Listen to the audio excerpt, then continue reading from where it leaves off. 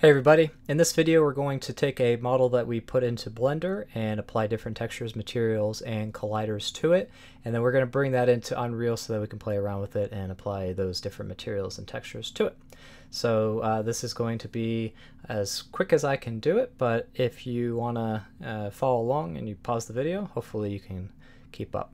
So in Blender here we're going to select our default cube, we're going to hit X to delete that, and then we're going to start off with a plane. And so if I hit Shift A, select the mesh and then plane here, zoom in using middle mouse wheel, scroll up and down, hold down the middle mouse wheel to tumble around it, and I'm going to hit Tab to go into edit mode so that we can select these different vertices by left mouse clicking. So what we want to do is make sure that our level here is going to have some walls here up on the side. I'm going to hold down the D key and left, to draw our grease pencil to create walls in this direction. And then, so to do that, we are going to select these two vertices and then hit the E key and drag that up. And you see this kind of has a little bit too much of free motion. So we're going to constrain that to the Z axis.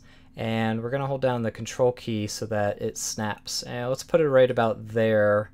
And if I hit the 5 key, that'll put us in orthographic mode.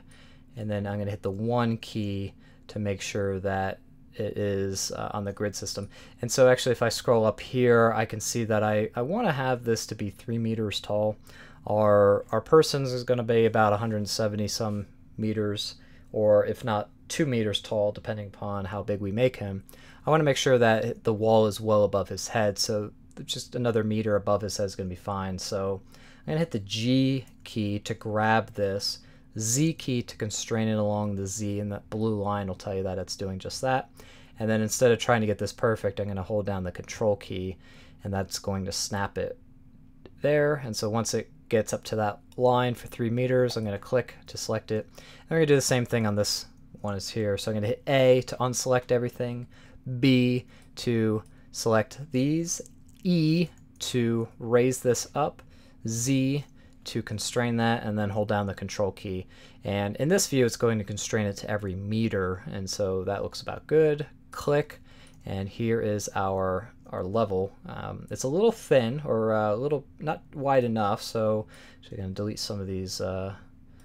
Let's get rid of our grease pencil here. Oops, that wasn't what I want to do. Grease pencil's up here. And I'm going to hit A to deselect everything, and then A again to select everything. And I'm going to hit the S key to scale this, but I only want to scale it along this red line, which is the X axis. So I'm going to hit X to constrain it this way. And I'm going to make it about this wide, and if I hold down the control key, it'll snap it right there, and make sure it's on the line, and click to select. All right, so there's our basic level hallway, and of course we're going to snap all these together to create long hallways. And next thing we want to do is set up our UV mapping so that we can apply textures to these walls and these floors. And in doing so, we want to define how big that those textures are going to be.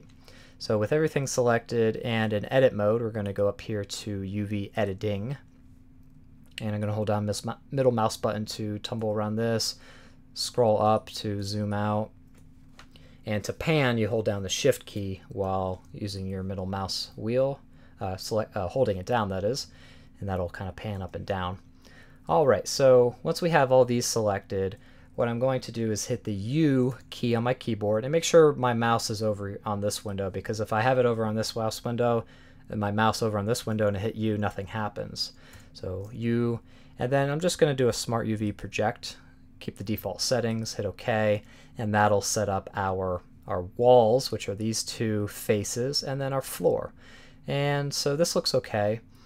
I'm not going to do anything yet because I'm going to go down here and open up a texture. So I'm going to go to Textures, and if you don't know which texture you want just by looking at the file name, you can go up to this button up here and look at the thumbnails and search that way. So this one looks pretty good for both our wall and our floor, but I'm just going to use this as a reference for right now. I'm going to open that up and middle mouse wheel scroll up, and I'm going to apply that. So if we were to go ahead and save this as is, what would happen is it would take this piece of the image for this particular wall and apply it to whatever wall this happens to be, whether it's the right or the left. But when we go ahead and tile this, it won't look that great. So we want to make sure that these UV maps are selected such that they are tileable and repeatable based on the UV image that we have selected here. But all UV images that are seamless will do the same thing. And so of course, if we run it edge to edge, that'll be seamless. And then height to the height we can also make seamless. But I think for this case, because it's about 3 meters tall, I'm not sure that this image is going to look that great repeatable. So we could always fix it later, but what I want to make sure is that it is seamless in the first place. So hitting L will select the entire face here for one of these particular walls, and I'm not really sure which wall it is, so what we can do is go down here to this little button with a little mouse, and this is going to match up what's in edit mode with which UV coordinate we're actually editing. So again, I'm going to hit A to deselect it, and then L to select just this one. And it says we can only do this if the face mode is enabled. So we can go down here and select face mode on this button and do it this way, and that'll select this one. And then if I hit L over this one, it shows me that this one, it's indeed the left one, I believe, depending upon your perspective, of course. Okay, so once we know which part of our model we're actually editing, we can hit the S key just like in the edit mode to scale this up, the G key to grab it and move it. And so again, I'm really just concerned about the width of it, because I think that the image is tall enough to stretch from top to bottom without having to tile. So the way that we can do this is S and then X to scale along the X, and just make it big enough. G to kind of scale this in here like that, and then maybe S and then Z again, and then hold down Shift to get a little bit finer movement with this, and you get the idea. But what I'm essentially doing is I want to make sure that these seams match up, and they for the most part will if you just kind of get it in there. And then for this one, select this face, and that's going to be this one. And I probably should have scaled those up at the same time just so they're exactly the same. But scale and then X to constrain that along the X axis, hold down Shift, G to grab and move it, X to constrain the grab just along the X axis here, and put it around there. What we can do is we can actually look at these either in Unreal or in texture mode in Blender and match up these seams a little bit better. But that's the idea, is to kind of get the measurements of our faces and how they match up to these particular walls. For the floor, we're not going to use this image for the floor, but what I'm going to do is, because I want this to run up and down this way, I want the texture to run up and down this way. Right now it's the texture is running along that way, and that's fine if you want.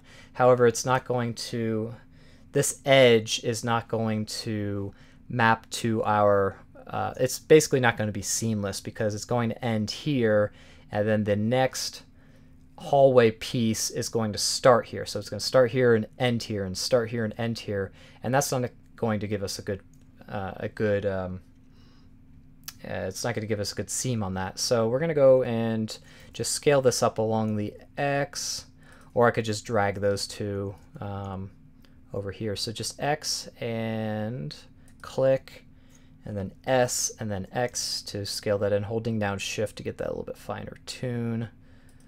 And the other thing I wanted to do was rotate it, hold down Control, because now this seam, actually all four edges are seamless, but with other textures I kind of want it to run this way, and we can see what that looks like in Unreal, and I'll show you what that results in. But if you just rotate the face, it'll rotate the image that gets applied to it. And that's all we want to do for UV editing. Set that up. We can do it later.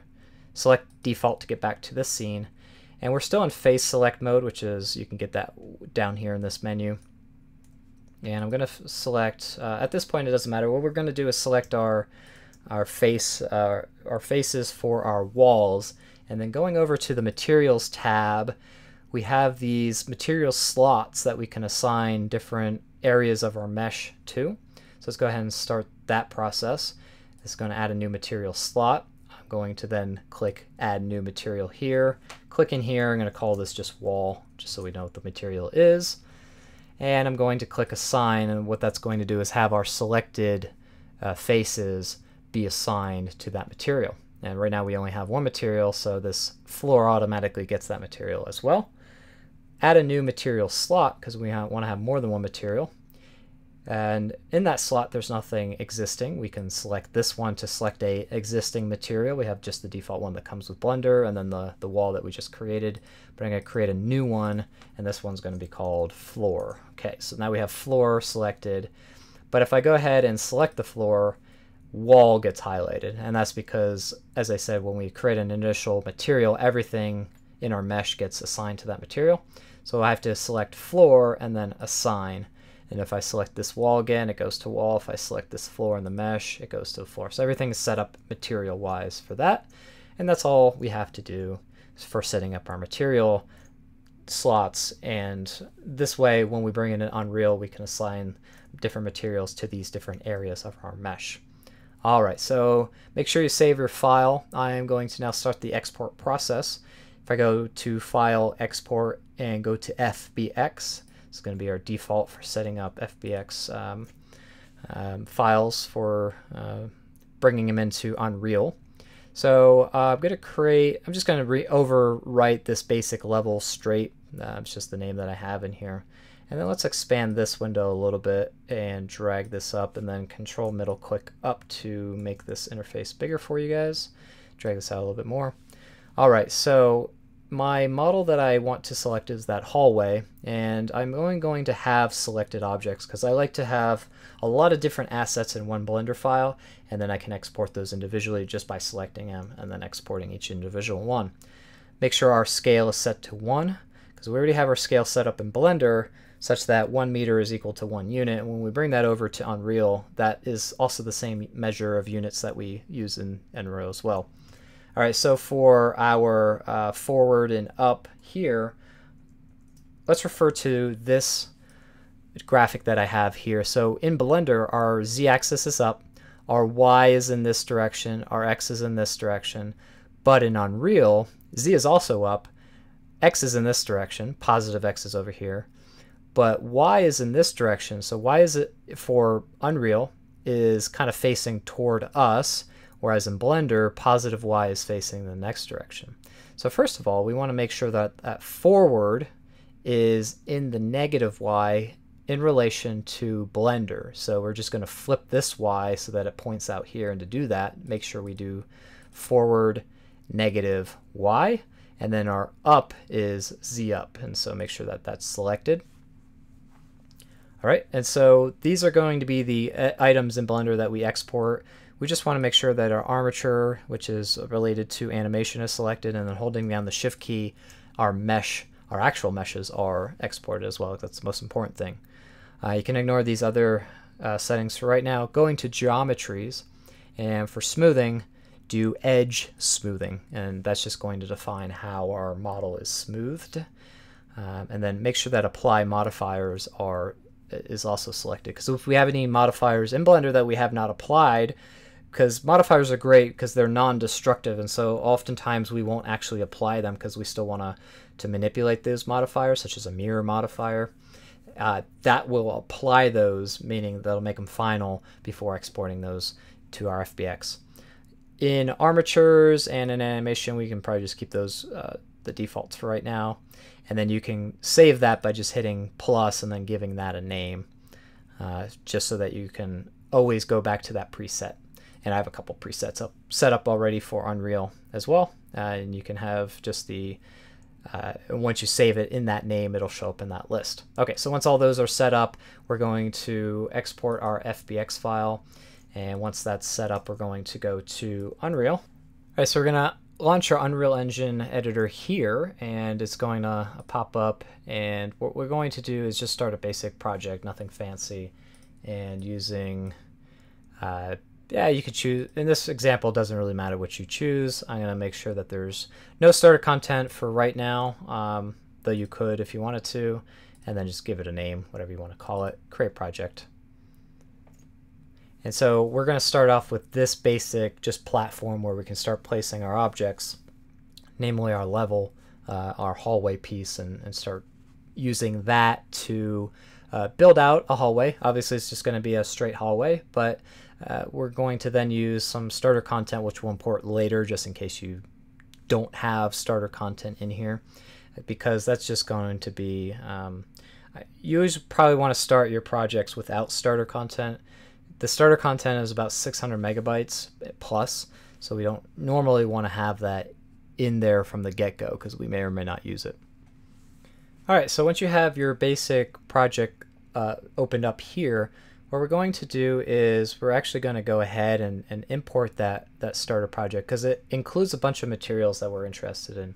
So if you go to Add New and all the way up here to Add Feature Content Pack, go to Content Packs, and any content packs that you have currently installed, we just have this one here. I'm going to add that to the project, and it's going to create its own folder for those assets. I'm going to minimize that, click on content, right click on it then, and then go to new folder because we're going to add a custom folder. So it creates a new folder for us. You can right click on it and go to rename, which is up here, or hit the F2 key. So I'm going to hit the F2 key. Select that again, hit F2, and then we're just going to call it custom for right now. Once that's selected, I'm going to go into this window, do the same thing, new window or new folder, and then call this meshes.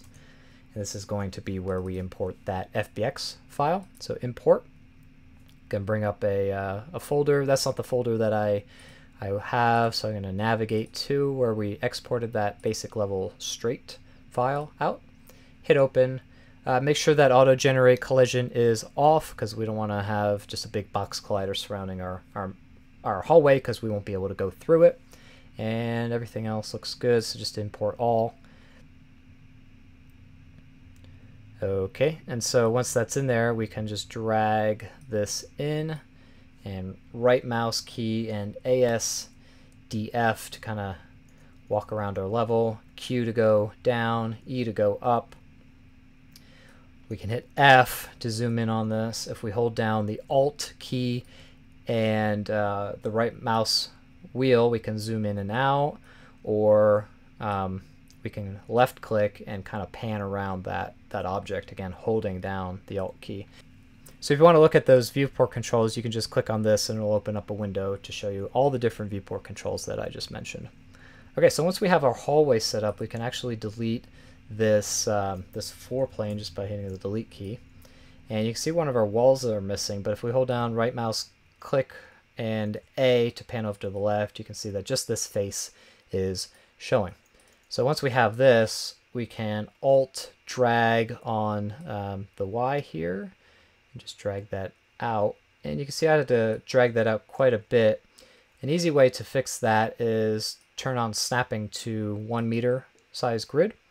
And then when I drag this out by holding Alt, all I have to do is drag it twice. And so now we have a basic hallway going. But we do not have any colliders attached to this. So if we go into, double click on this guy, and bring in our window, you can see going to collision, we have none. And we can start to import, create colliders using the collision menu up here, but I don't like to do that. But every time that we re-import this hallway, say we want to add some more detail along the top or wherever, and we re-import that, it actually will sometimes delete the collision on that. So let's go back into Blender and talk about how to set up colliders for this. So the way that we do that is we go back into object mode, because these are going to be new meshes that we attach to this object. And so first thing that we want to do is to have a box collider for the floor and then another box collider for each of these walls, so that obviously we don't fall through the wall or we can't go through or fall through the floor, or can't go through the wall. So how do we do that? All right, if we expand this window out just a little bit, we can see that we have a plane. We want to also create 3 objects, 3 box colliders, one for each wall and then one for the floor. So we'll have additional objects here. The way that we do that the easiest is Shift A, go to Mesh, and I'm going to create a cube for a box collider. Go into Edit mode by hitting Tab, and I'm going to scale that down along the Z-axis to shrink it down. And it doesn't really matter how wide it is. The most important part, though, is selecting this first face and opening up this window. If it's not open, if it's like this, you can hit this little plus here. Just click on it, open it up. And making sure that the Z is on the 0 coordinate system, and so that's going to put it flush with this wall. And then the other thing that I wanted to do is select everything by hitting A and then A again, and then scaling this out along the X-axis and hold down Control so that it's going to be exactly that big. Okay, so that's going to be our collider for the floor. So nothing that goes through it is going to be below that 0 plane. And then we're just going to do the same thing for the walls. What's the easiest way to do that for the walls? Let's go back out into object mode by hitting Tab, Shift A to do a new cube. And for this one, what we're going to have to do is move it from the origin over to this wall. So what's the easiest way for that? Well, I think initially we're just going to move it up into place. So G, constrain that to the Z-axis by hitting Z, hold down Control so it snaps up to the ground plane, which is 0. And then I'm going to hit G and then X to move it, and then hold down Control again, and just move it there. So now that this face is flush with the wall, I'm going to go into Tab, Edit mode, select this face, G and then X to constrain it along the X-axis, and just give it a little bit of width. It doesn't have to be too big. And then this one, G, Z to move it up, hold down Control, and that'll snap a perfect box collider to the outside of that wall. What we might actually want to do, if we go into object mode, hit the, let's go hit 1 to go into front face, G and then X, and then hold down Shift so we can get little small increments here, just so I can move it out. We don't want anything to collide through the wall, and so if we set up these axes that way, there might be a chance that the camera actually goes through the wall. So I make sure that these box colliders are actually are actually on the far side of the wall, just sticking out again, so that there's enough chance that we don't actually see through the wall. Okay, so we want to duplicate that over to this side, and the easiest way is you could either copy it and then just using a mirror modifier to apply this. Let's see, over mirror modifier over the Y-axis, so select Y, and actually because our origin is over here, that's not going to work. So I'm just going to copy this by hitting Shift D, constrain it to the X-axis, holding X, and then just snapping that over. I'm going to hit the 1 key, hit the Z key to go into wireframe mode, and now I can see this properly. And because it's almost a perfect mirror, it's shining through on this side. I'm just going to hit G and X and move this along. And there's better techniques to get this a little bit more perfect, but I think that's really all we need. So once you have your 3 box colliders set up so that way you don't go through either wall or the floor, we have to go ahead and rename these. So we have our ground plane, which is our entire mesh. I'm going to actually rename that to something a little bit more appropriate, such as hallway is fine. And then for our cubes that we export with our hallway, what Unreal is looking for is a naming convention. So if we do UCX for Unreal Collision, and then X is just going to, I assume, be kind of not necessarily any shape, but allow us to have any kind of mesh in there to define that collider. And I'm just going to call that hallway.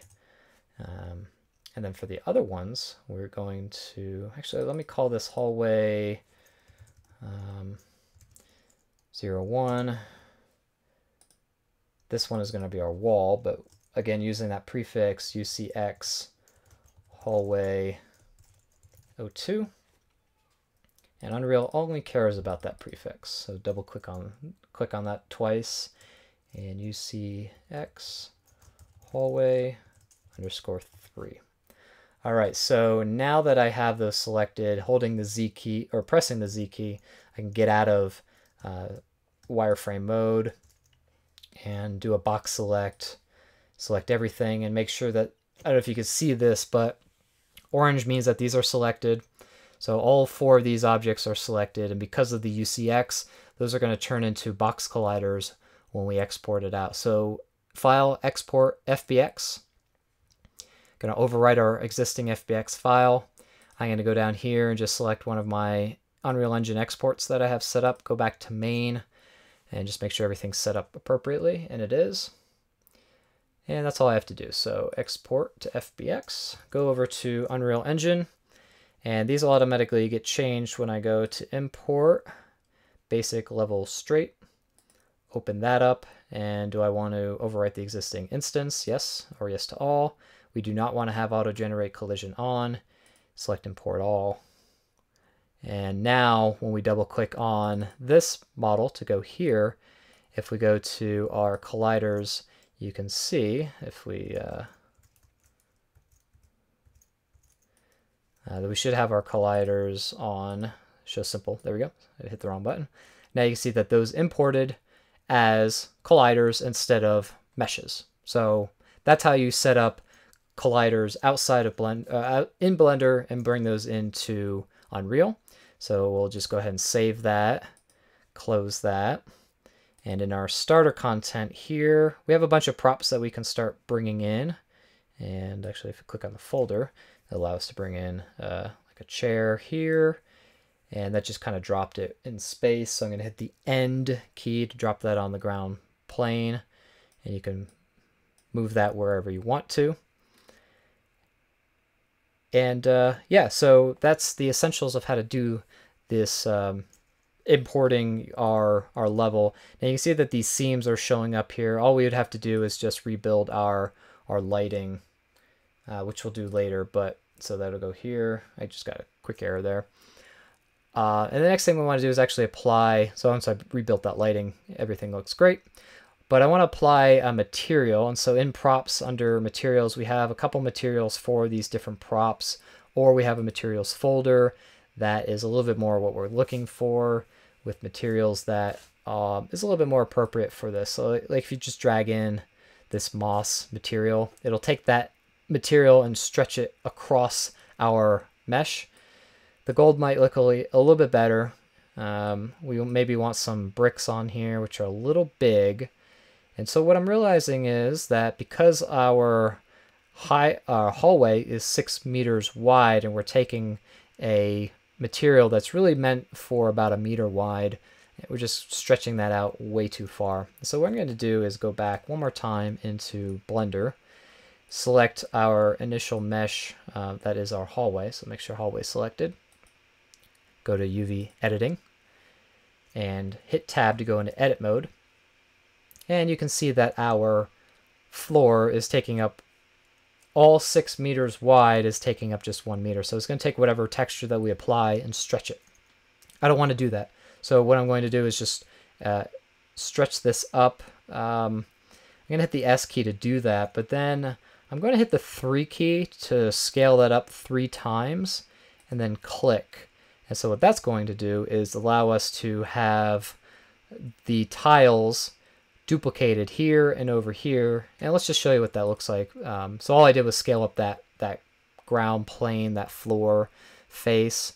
And then I'm going to just quickly export this again. Make sure my presets are set to Unreal Engine export or whatever you named your export. Save over top of that old XVX file. And then I have to re-import it. So select my menu to re-import it over top of our old one. And just do it that way. Yes to all. Make sure no colliders are coming in with it. Now you can see that our texture is a little bit more appropriate. And you can play with the scale to get that to right. And the most important part is that we don't have any seams in there. The other thing is I don't have this bottom texture applied to my other hallways. If I just wanted to go ahead and apply that floor material to all these three, I'd have to go into my model itself. I'm just adding instances, changing the instances of that hallway, not the actual final model. So double click on that, and then you have a couple slots that we set up, and these should look fairly familiar to you. If we, let's see, for the material slots, we have the wall that we named and the floor. So that's what we named it in Blender. And it's just going to give it the world material. And I don't know, let's look up brick and just choose these different brick materials. That was for the wall. And then for the floor texture, let's see if we can select another brick. Let's do clay new. Yeah, that looks decent. Again, you can play around with it. Hit save on that. If you close that window, now it applied it to all the other three hallways that we have set up, but not the one that we changed of our instance. And so we can go ahead and change it in our instance by clicking on it and then going into this inspector, and instead of choosing cobblestone, I think it was the second brick, clay new, to match up there. And again, we kind of have some seams that are visible here. And again, we just go up to build, or you can drop this down, do build lighting only. And once that's set up, it usually takes a couple seconds to rebuild our lighting.